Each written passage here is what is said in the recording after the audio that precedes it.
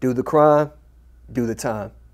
That's how many people respond to the debate about reforming the criminal justice system.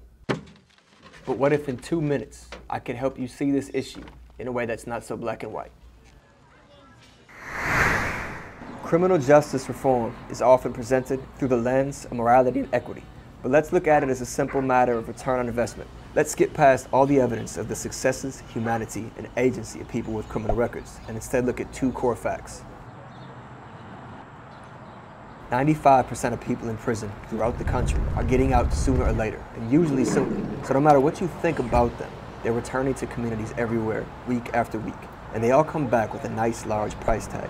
Society pays between $14,000 and $70,000 to house, feed, and provide medical care for every one of the more than 2 million people incarcerated in the U.S. for a total of $80 billion a year.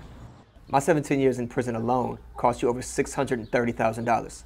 And because I have 15 years to serve on parole, no matter how successful I am, you spend an additional $3,000 on me every year. And in my state in particular, this can be continued my entire life, even if I never commit another crime. Face it or ignore it, monsters do not commit crimes.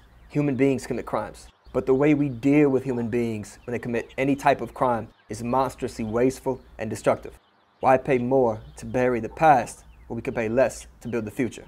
So if it's too hard for you to see those of us who have criminal records for who we are in the present, then reduce our successes, humanity, and agency to a price tag and a percentage.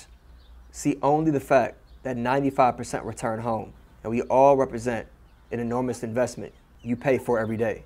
And the return on that investment is literally a matter of life and death. We can and absolutely know how to do much better.